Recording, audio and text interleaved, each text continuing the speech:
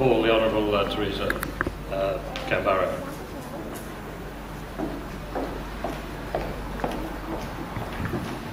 Thank you very much, Cam, and I'd like to also make some acknowledgements. Honourable Tim Nichols, Queensland Treasurer, Minister for Trade and State Member, Councillor David McLaughlin, and the Presiding Officer and Councillor of the Ward of Hamilton. I'd like to also acknowledge Angie McPhee, President of the Rotary Club of Hamilton, and thank the Hamilton Rotary Club for all the fantastic work that they do here every citizenship ceremony. And also Maria Amory, representing the Department of Immigration and Citizenship, and she's representing the Minister here today. And Cam, thank you for your wonderful emceeing. And to all of the awardees today, and to all of their families and friends who've come out on this, what is normally a sunny Australia Day, but I think you'll remember this day for a very long time. What Councillor McLaughlin didn't tell you about these plans is that Tim Nichols, myself, and he will be inspecting them in a year's time to see if they're flourishing like all of you are flourishing in your new home here in the north side of Brisbane. But all jokes aside, it is a wonderful occasion that we have you here today. And it's an important decision when you decide to be an Australian citizen. As Councillor McLaughlin said, 17,000 people are taking this pledge today, and 5,000 are coming from Queensland, right here in our state. And there are 121 nationalities today. And in Brisbane alone, there are 38 citizenship ceremonies.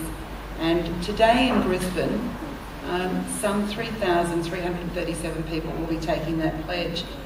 Lots of people have different views about Australia Day and what it means, what's an Australian identity. But one thing you can be sure of, Australians are one of the most welcoming countries in the world, and we are a harmonious country. We've accepted many, many immigrants from around the world, including I, who am a second-generation person born of an Italian family.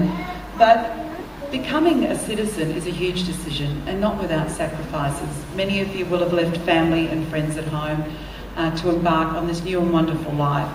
And if there's any message that I'd love to leave you today, is to get involved. And Rotary is and I'm not doing an ad just for Rotary here, community, though they would love you to join them. There are many community organisations, and you get back as much as you put in. This country will deliver back to you in spades what you put in. It's an important decision to be a citizen. You're becoming part of a club, and welcome to Club Australia. And it includes also our Indigenous and traditional owners, whose culture dates back to more than 40,000 years. And it includes many, many races, many ethnic races, many religions of the world. People from all over the world have made this wonderful, wonderful country, Australia, their home. And our multicultural success is based on the fact that we have incredible diversity, where more than 1 in 4 Australians were born overseas.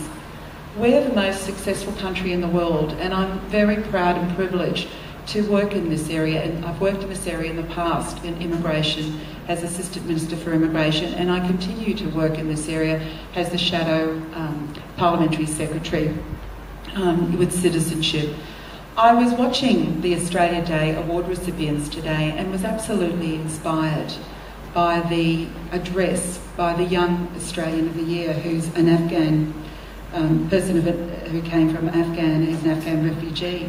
And they asked him what was being Australian meant to him, and how Australia how his journey to Australia had begun.